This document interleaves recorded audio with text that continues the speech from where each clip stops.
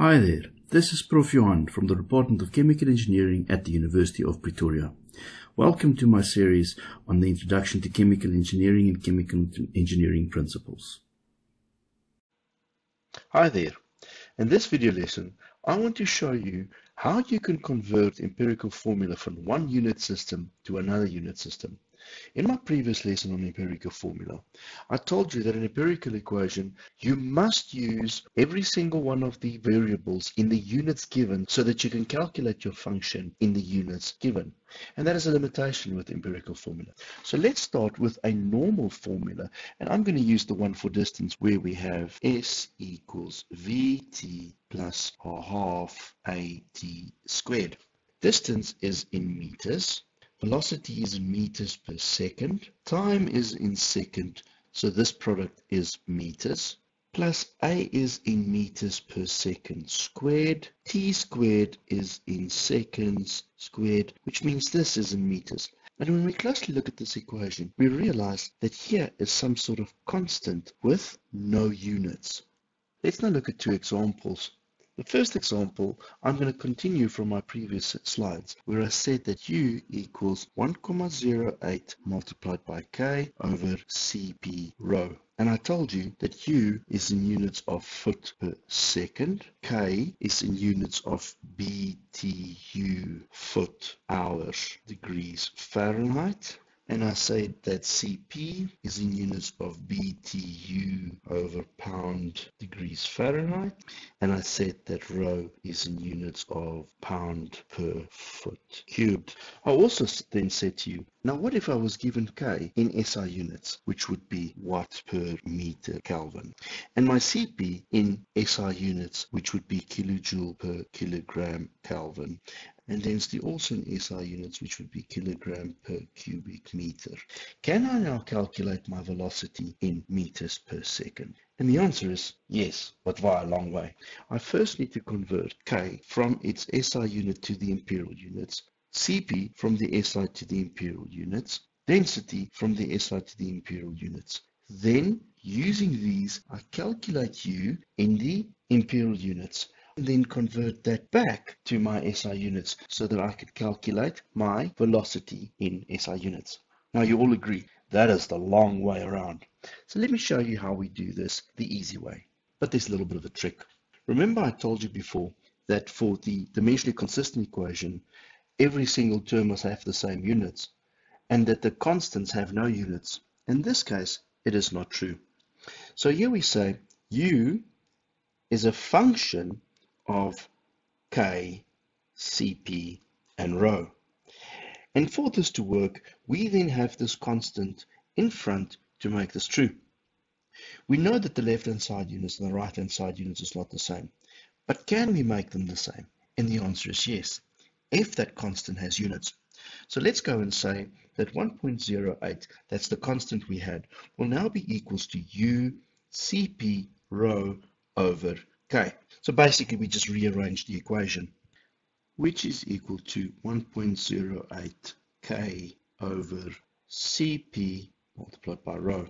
Now I can rewrite this so that 1.08 equals U Cp rho over K. Just rearranging the equation. And the units for the constant, so let's start. Velocity is foot per second. Cp we have as BTU over pound degrees Fahrenheit. Density we have as pound per cubic foot. And K we have as BTU over foot hours degree Fahrenheit. And I write it 1 over because it is divided by my equation. If we now go, we can cancel the units out. The BTUs cancel out, the pounds cancel out, the degrees Fahrenheit cancel out. This foot cancel and that foot cancels that out. We have a foot at the bottom. So that the units for my constant become hour over foot seconds. Now I know it's time at the top and time at the bottom, but an hour is not a second. It is both time, but they have different sizes. And this is the trick when we're talking about converting empirical equations. If we want to change the equation so that it is now in a different unit system, we need to convert this to the new unit system, so that when we put the new variables in with the new units, they will cancel out with the units of my constant. Because we want to go to SI units, we now need to do the following. So this is in units of hours over foot second. We now convert 1 hour to 3,600 seconds. That cancel out. We go 1 foot to 0.3048 meters. That cancels out. That cancels out. And we have a value of 12,756 1 over meters. With this now being the new constant and its units. And thus our equation becomes with U in meters per second, K in watt per meter Kelvin, Cp in kilojoule per kilogram Kelvin, and rho in kilograms per cubic meters. And there we have it, a new equation in which we can put our variables directly into the SI unit and calculate velocity in the SI unit. But remember, I cannot use this equation for the American English units. I need to use this equation. So let's look at an example of the conversion of another empirical equation from one unit system to another. So let's say we have an equation where we say Cp equals A plus Bt. In this case, I give you the constants A as 3.63 and B as 0.640. So this means the equation becomes 3.63 plus 0.640t. And in this equation, I tell you that Cp must be in units of calories per gram mole Kelvin and T in units of Kelvin.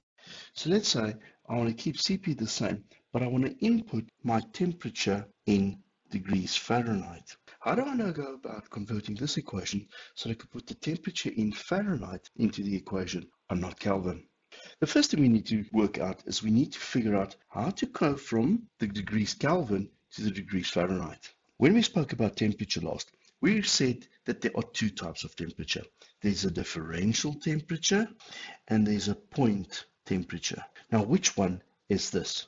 This is a point temperature because we put the temperature of the system into this equation, the temperature at which the system is, to calculate the Cp. We need to convert the temperature from the point temperature Kelvin to the point temperature degrees Fahrenheit. I don't know how much you were listening to me in class, but I always said to you that I convert temperature, whether it's a differential temperature or a point temperature, by writing down my scales and working everything out. And that is still true. But once I've done that, I know that my temperature in degrees Kelvin is T minus 32 divided by 1.8 plus 273. And you can see what I'm doing here is I'm converting the temperature in Fahrenheit to the temperature in degrees Celsius, and then adding the 273 to get to my temperature in Kelvin. For converting this equation, I now take this and put it into that equation to convert my Cp calculation from using a Kelvin input to a Fahrenheit input. This means that Cp equals 3.63 plus 0.640 multiplied by that whole thing where I substitute the T for this new value. And guys, I'm not going to do the whole calculation. You are welcome to go do it in your own time. And it will yield 166.97 plus 0.35556t. But remember, in this equation, Cp is still in per degrees Kelvin. Can I convert that per degrees Kelvin so that my Cp will actually be in calories per gram mole degrees Fahrenheit? And the answer is yes. Remember what I said earlier. These two constants should have units. So the units for A should be calorie per gram mole Kelvin. And the units for B must be calories per gram mole Kelvin degrees Fahrenheit. And now we must remember I am multiplying here with a degree Fahrenheit, which will then cancel out. Also, this is a per degree Kelvin and not a Kelvin point temperature. So if I want to convert this equation so that I can have my Cp in per Fahrenheit, I need to convert this Kelvin to a degree Fahrenheit. And what is the relationship between those? 1 Kelvin equals 1,8 degrees Rankine.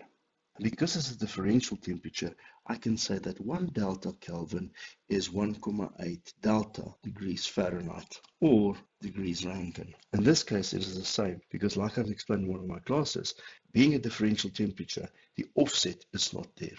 To do this last conversion, I now need to say 16697 calories per gram mole Kelvin, then I multiply by 1 delta Kelvin divided by 1.8 delta degrees Fahrenheit equals 92.76.